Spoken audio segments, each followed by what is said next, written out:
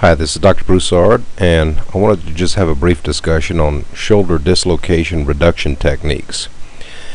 First of all, the shoulder is said to be the most mobile joint in the human body. It permits movement of the arm in all directions, but it's prone to dislocation.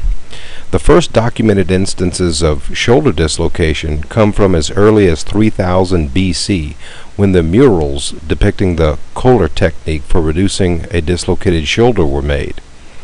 In an anterior dislocation of the right shoulder, as shown in this image, the humeral head has been dislocated anteriorly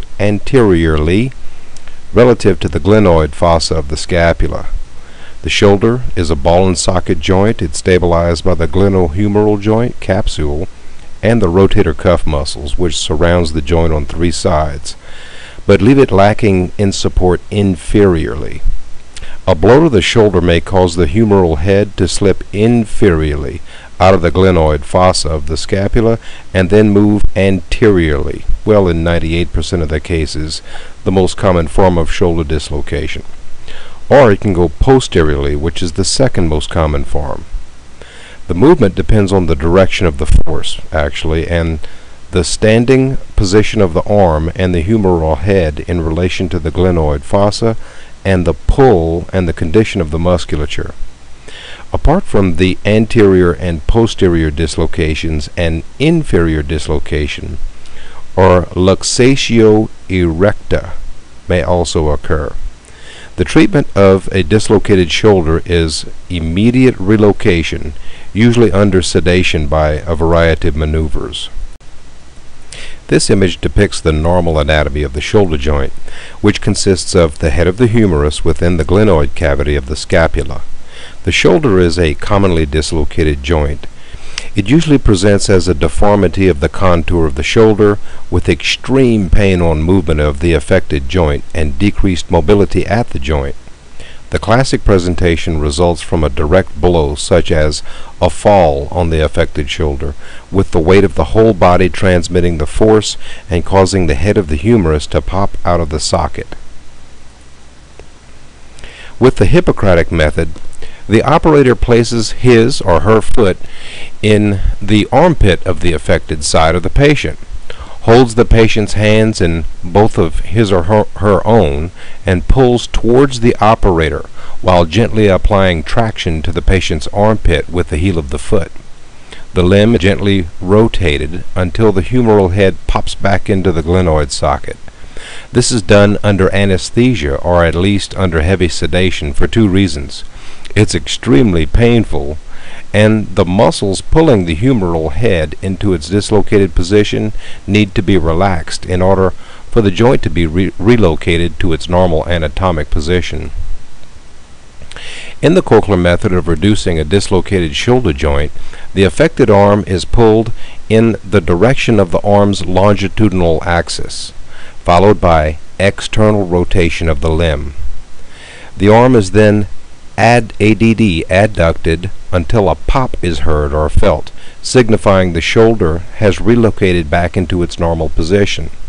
If this sound is not heard, the maneuver needs to be repeated, or another way to relocate the shoulder joint is used. After reduction, the arm is put into a sling to stabilize the joint. This allows the musculature to come back into its original place. This method may cause fracture of the proximal humerus or neurovascular compromise, so it's not currently recommended. Adduction of the upper arm toward the body with simultaneous flexion of the arm at the elbow joint at a 90-degree angle is the first step in what's known as the external rotation method for reduction of a dislocated shoulder joint.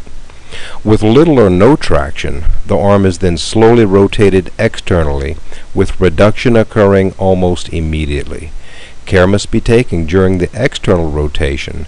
The operator should stop every few degrees for the muscle to relax again and allow the motion to continue.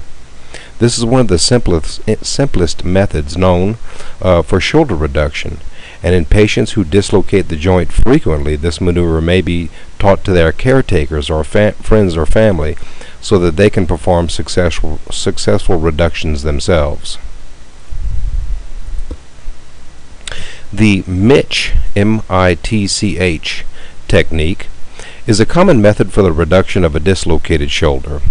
In this method, the patient lies supine while the clinician slowly pulls the arm first to a 90-degree abduction, ABD, abduction, followed by a slow external rotation to 90 degrees.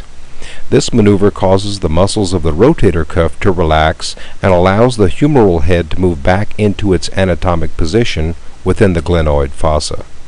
The main advantage of this method over others is that it's nearly painless. Thus, it doesn't require anesthesia or sedation. There is an estimated 80% success rate with this particular method. In the Stimson, S-T-I-M-S-O-N, hanging arm technique, the patient lies prone and the affected arm dangles from the side of the bed or from a hole in the canvas underneath the patient if possible. A weight of approximately 10 pounds is suspended from the wrist of the dangling arm, as shown in the image. The patient is allowed to lie in this position until reduction occurs spontaneously, usually within the few minutes it takes for the muscles around the joint to relax. The scapular manipulation method, different in principle from other methods of shoulder reduction, fixes the humeral head in place and rotates the scapula to accommodate and realign with the humeral head. The patient must be seated and 2 people are needed to perform the maneuver. The first person stabilizes the humeral head by placing the arm in 90 degrees of forward flexion and external rotation, fixing it in place by applying steady traction on the clavicle. Traction is applied till the patient relaxes. Then, with the humeral head fixed in this position, the second person rotates the scapula.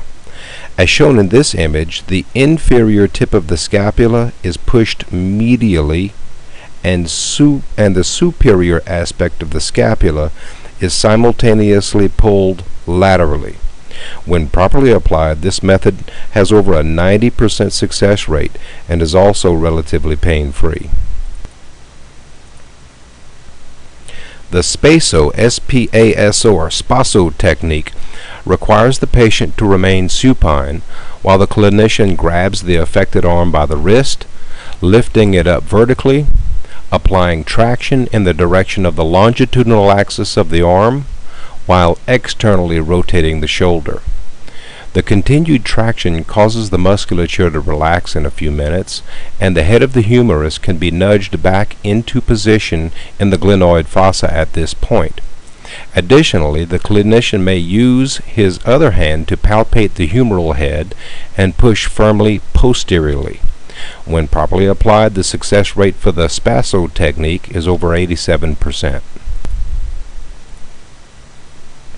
The traction/counter-traction method of shoulder reduction involves a force applied in one direction.